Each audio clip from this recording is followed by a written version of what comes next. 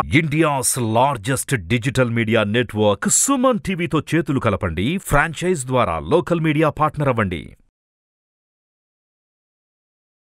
Hello Sasikanth గారు. Hello Nagaraj గారు.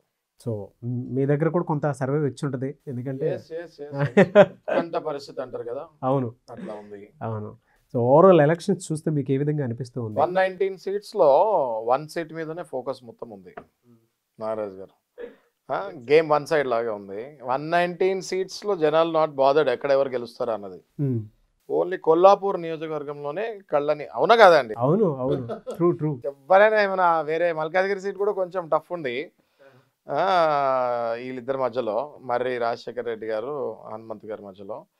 But అది కూడా అదే యాక్చువల్గా కొంచెం వైరల్ అయింది మధ్యలో.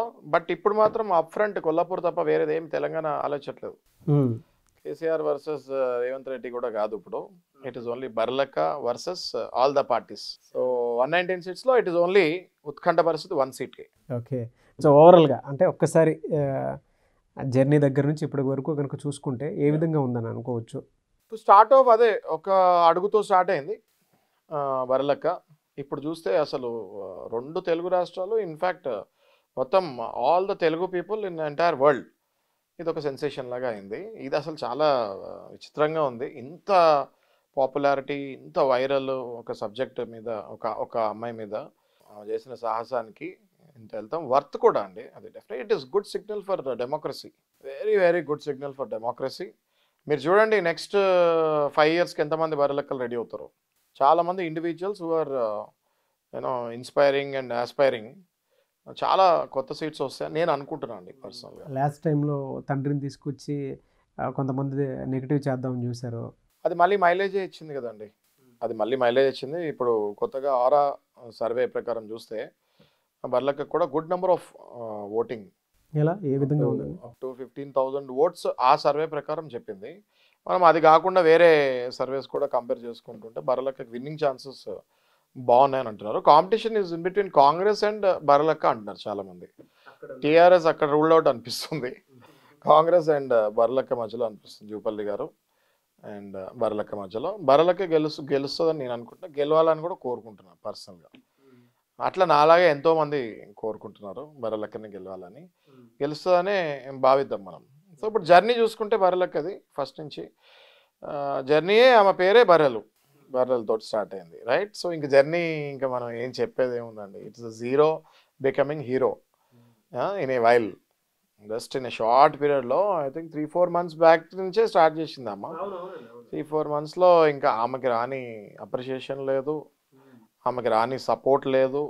ఒక సినిమా ప్రమోట్ చేసుకోవడానికి కోట్లలో పబ్లిసిటీ చేస్తారు కానీ బట్ ఇక్కడికి వచ్చేటప్పటికి ఏంటంటే అసలు ఒక సామాన్య మహిళ బయటకు వచ్చి నుంచుంటే మహిళకి ఎంతమంది సపోర్ట్ చేస్తారో అన్నది మన వాళ్ళు ప్రూవ్ చేసుకున్నారు. సో తెలుగు ప్రజలందరినీ ఈ విషయం మీద డెఫినెట్గా కంగ్రాచులేషన్స్ చెప్తున్నాను నేను. Okay, either both the states అసలు support, phenomenal support, no words, phenomenal support Barrelakka. ఇప్పుడు సర్వేస్ అన్నీ కూడా అవే చెప్తున్నాయి నాగరాజ్ గారు. Almost more or less Barrelakka గెలుస్తుంది అన్నట్టుగానే చెప్తున్నారు. మోర్ ఆర్ లెస్ ఇవాళ అయిన తర్వాత 119 సీట్స్లో 1 సీటే ఇంపార్టెంట్. మిగతా ఇప్పుడు ఇదంతా ఏమైపోయిందంటే ఎవరు గెలుస్తారు, ఏ పార్టీ గెలుస్తుంది అన్నది ఒక డిస్కషన్. బర్రెలక్క గెలుస్తా, ఎంత గెలుస్తుంది, ఎంత మెజారిటీ గెలుస్తుంది అని ఒక డిస్కషన్. అసలు ఈ ఎలక్షన్స్లో బర్రెలక్క సడన్గా వచ్చి లైమ్ లైట్ మొత్తం ఆమె మీద వేసుకుంటాము. అందరూ హ్యాట్స్ ఆఫ్ చెప్పాల్సిందే ఆమెకి. అండ్ ఒకసారి సపోర్ట్ వచ్చిన తర్వాత కూడా ఆమె చూడండి, ఎవరు పడితే వాళ్ళు ఎక్కడెక్కడి నుంచో వస్తాము, సపోర్ట్ మీద పడిపోతాము. ఆమె చెప్పింది మొన్న ఇంటర్వ్యూలో కూడా, సెక్యూరిటీని, బాడీ గార్డ్స్ని ఇప్పుడే పెట్టుకున్నారు మీరు, ఇంకా ఎమ్మెల్యే అయితే ఇంకా మీరు ఎక్కడ కనపడతారు అని కొంతమంది కమెంట్స్ పాస్ చేస్తే ఆమె క్లియర్గా చెప్పింది. ఓకే, ఎక్కడెక్కడి నుంచో అభిమానులు వస్తున్నారండి, నేను కూడా మహిళనే కదా, అందుకని నేను పెట్టుకున్నాను, దానికి మించి ఇంకేం లేదు, నాకు ₹1 జీతం కూడా ఇచ్చేస్తాను కదా. అమ్మా స్టేట్మెంట్ ఇచ్చింది కదా, నాకు శాలరీ, నాకు వచ్చే శాలరీతో సహా అన్ని ప్రజలకే పెట్టేస్తానని చెప్పి స్టేట్మెంట్ ఇచ్చింది అమ్మ. డెఫినెట్గా అప్రిషియేట్ చేయాలి. అసలు శాలరీ ఇచ్చేస్తానని ఎవరు ఇప్పటిదాకా ఆ లెవెల్లో ఉన్న వాళ్ళు ఎవరు అంత ఈజీగా కమిట్ చేయరు, ప్రామిస్ చేయరు. This shows are commitment. This clearly shows are commitment. Advocates చాలామంది ఆమెకి సపోర్ట్లో ఉన్నారు. అన్ని వేరియస్ డిపార్ట్మెంట్స్ నుంచి చాలామంది ఆమెకు సపోర్ట్ చేస్తారు. హర్షణీయం ఇది. అవును అవును. ఎలా సార్ అంటే ఓవరాల్ ఎలక్షన్స్ ఇప్పుడు ఏ విధంగా ఉన్నాయి? అంటే మీ మీ దగ్గరకు వచ్చినటువంటి ఇప్పుడు కాంగ్రెస్కి కూడా కొంచెం వేవ్ ఉంది కదండి. ఇప్పుడు లాస్ట్ 2 మంత్స్ రిమార్కబుల్ వేవ్ వచ్చింది కాంగ్రెస్కి. ఒక 6 మంత్స్ బ్యాక్, 1 ఇయర్ బ్యాక్ బీజేపీకి ఉంది. బీజేపీ నుంచి ఎప్పుడైతే మన ఈయన సంజయ్ గారు, బండి సంజయ్ గారితో తప్పుకున్న కొంచెం వేవ్ కాంగ్రెస్కి పడింది. ఆ ఇంపాక్ట్ కొంచెం పడింది బీజేపీ మీద డెఫినెట్లీ. ఆ వేవ్ కాస్త కాంగ్రెస్కి మారింది. రేవంత్ రెడ్డి గారు దాన్ని బ్రహ్మాండంగా దాన్ని టేక్ ఆఫ్ చేశారు. బ్రహ్మాస్త్రం కింద వాడుకున్నారు. బాగా బాగా బాగా వాడుకున్నారు. అందరూ సీనియర్ లీడర్స్ని కూడా లాస్ట్ మూమెంట్లో కాంగ్రెస్లో ఈ ఎక్కువ ఇవి ఉంటాయి కదా వర్గాలు, అవన్నీ కూడా కనిపించలేదు.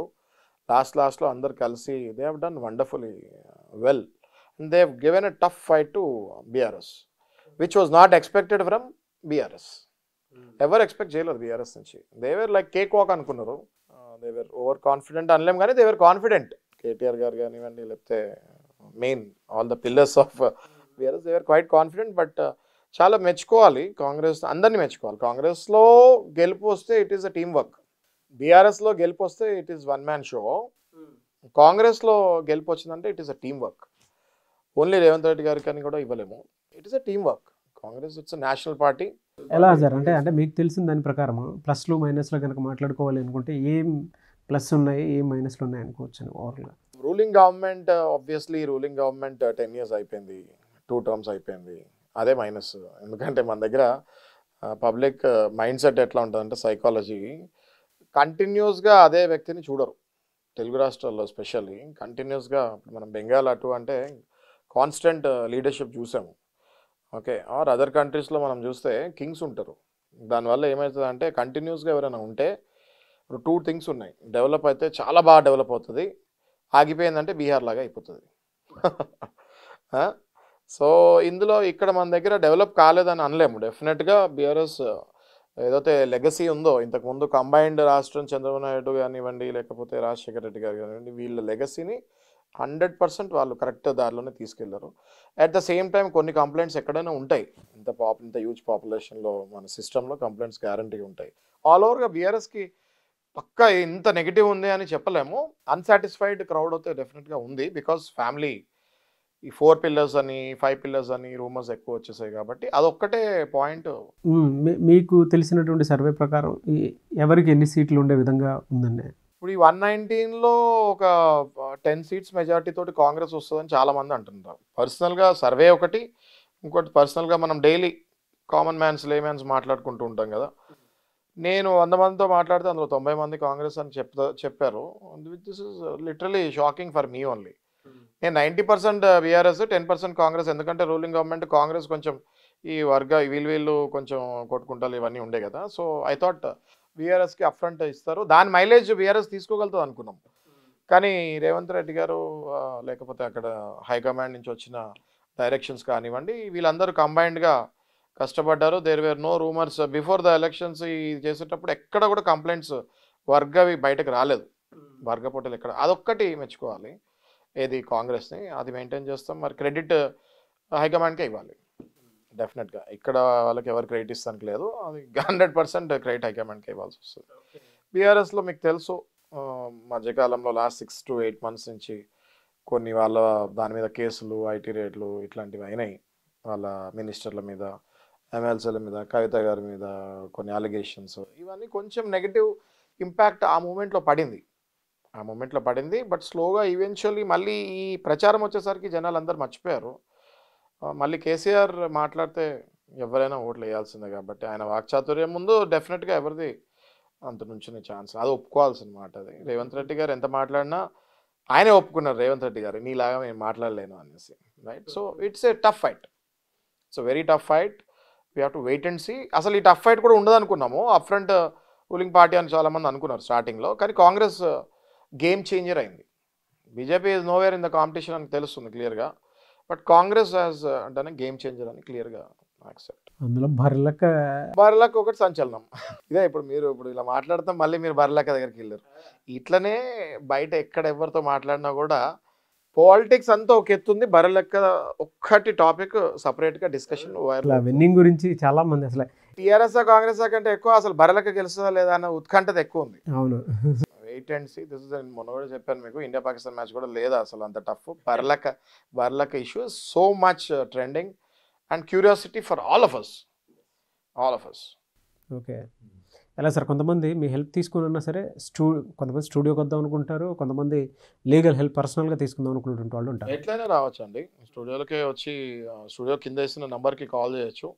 ఏ టైంలో వాళ్ళకి వెసులుబాటు ఉందో ఆ టైంకి రావచ్చు, నేను కలుస్తాను, మాట్లాడతాను. Thank you so much. Thank you.